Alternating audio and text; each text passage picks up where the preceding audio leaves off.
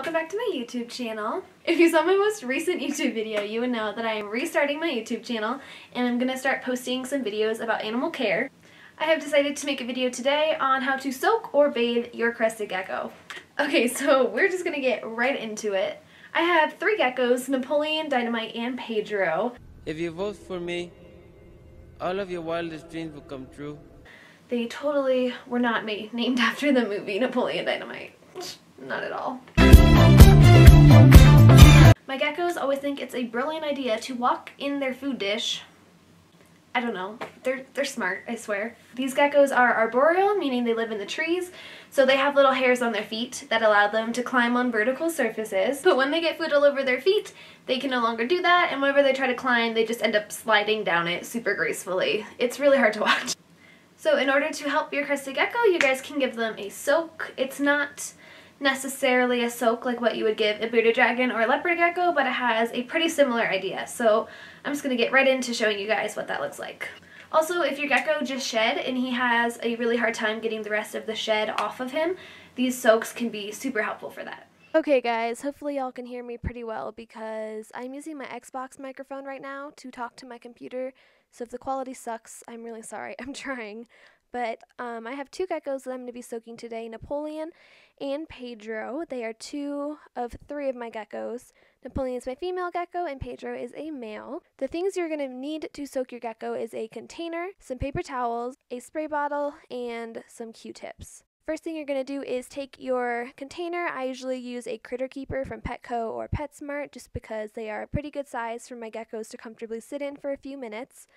And I'm going to get some paper towels and wet them down with some warm water. Since I am super smart, I spent 10 minutes just spraying the paper towels with warm water. I eventually gave up and just dumped water all over it. But if you would like to be more efficient and smarter than me, feel free just to hold your paper towels under the sink for a few seconds and warm them up that way. But you know, you do you, whatever works. So once the paper towels are damp, you can cover all of the surfaces of the Critter Keeper with those paper towels so that your gecko is forced to be touching a paper towel the entire time they are soaking. After that is done, you can go ahead and place your gecko into the container, close the lid, obviously, and then I usually put a blanket or a towel over the container just to make it a darker space since these guys are nocturnal and more comfortable in the dark. I'm just going to be soaking Napoleon right now because Pedro does not know how to interact with women and she gets very offended when he is around.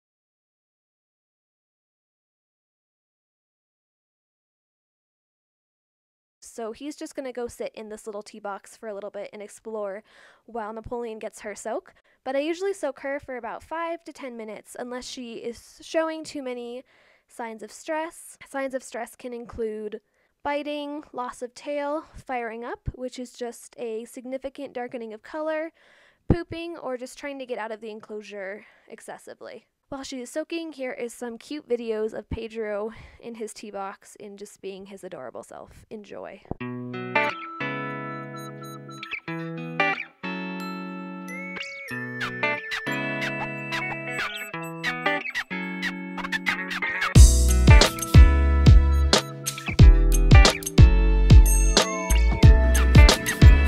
Okay, hopefully you guys enjoy those cute videos of Pedro because he's pretty amazing.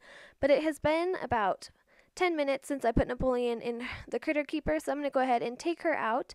And I'm going to grab these Q-tips and use them to wipe down her crests and her feet and the sides of her mouth. She usually opens the sides of her mouth whenever I am washing them off or kind of scrubbing off any shed that is on them because geckos, if you put pressure on the side of their mouths, will actually open it. So she's just displaying her teeth, her lovely teeth right there for me. Anyways, I'm just kind of giving her feet and her crest some special attention since food and shed likes to get stuck on those parts of her body, but she's looking pretty good right now, so I'm going to go ahead and put her back in her enclosure. Thank you guys so much for watching. That is how I soak my crested geckos. Make sure to go check out my Instagram _myminizoo and subscribe to this YouTube channel. Thanks y'all for watching. Bye.